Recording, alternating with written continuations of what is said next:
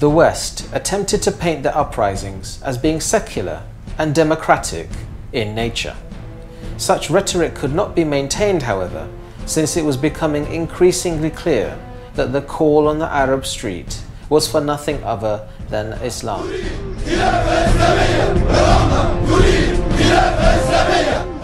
The Arab Spring really did mark a turning point in the Muslim world. Before it, the atmosphere was full of fear, and people were just too afraid to challenge the status quo.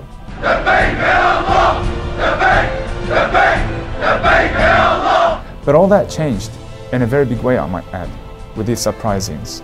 The fear disappeared, and people took to the streets for the first time.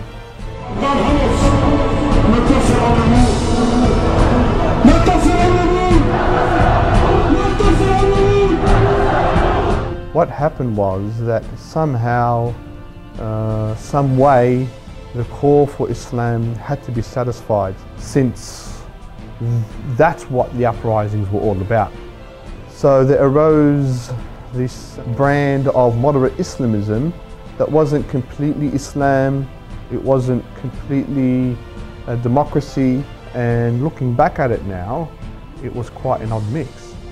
The rise of the moderate Islamists was greeted with a mix of celebration and trepidation. Some saw it as the coming of a new age, and others saw it as the same pre-Arab Spring system, only now with new and seemingly Islamic faces. أنكم ضد الخلافة الإسلامية.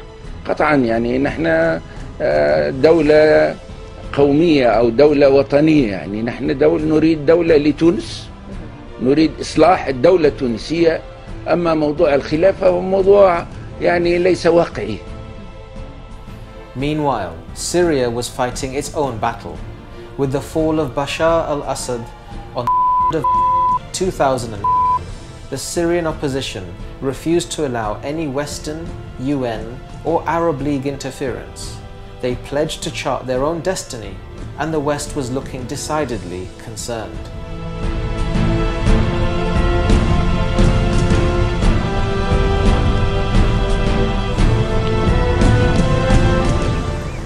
We saw the West put their hands into other Arab nations, and we saw them try to hijack our revolution, the revolution of Muhammad sallallahu alayhi wa sallam. But we will not let them stop us, and we will continue our revolution until we establish the Khilafah in Syria. قال صلى الله عليه وسلم: عقر دار الإسلام بالشام، فلن نرضى بغير الإسلام حكما، وسنستمر في ثورتنا حتى نقيم الخلافة الإسلامية في سوريا. تكبير! الله أكبر! تكبير! الله أكبر! تكبير! الله أكبر!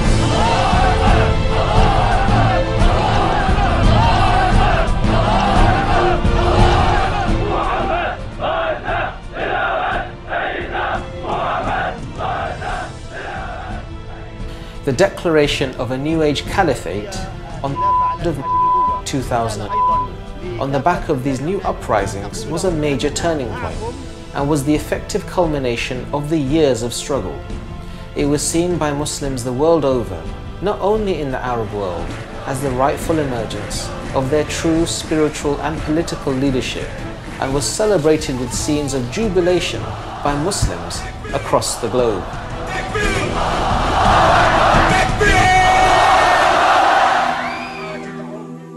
Alhamdulillah, with the uprising in the Muslim world leading to establishing the Khilafah, we really got what we want, what we were looking for. We're living under the Islamic system now, and there's no more democracy, no more secularism, no more fitna. And as a father, this is the most important part for me. Alhamdulillah, it's so beautiful to live in a society where my Muslim sisters are wearing hijab, and it's so much more easier for me to fulfill my obligation to Allah subhanahu wa ta'ala. Alhamdulillah, when we heard that the Khilafah was established, we packed our belongings, we packed our lives, and we went back to where we naturally belong. But the West wasn't too pleased with this unexpected turn of events. The United States of America does not recognize any caliphate. We're committed to ensuring that all nations in the regions are safe, and these recent developments threaten the security and sovereignty of those very nations. The United States will do all it can to prevent the spread and harmful influence of this extremist state. Radical Islamists that have forcefully taken control of a state cannot and will not be reasoned with. And we will do all in our power, taking no options off the table, to make sure that their barbaric ideology is stopped in its tracks. We will not be held hostage by a caliphate that challenges the very basis of our freedoms and civilization. Suddenly, from the uprisings, a powerful new state had emerged, and the West found itself facing a direct challenge. There was no question about it. The world was witnessing the end of Western civilization and the rise of a new era under the Islamic Caliphate.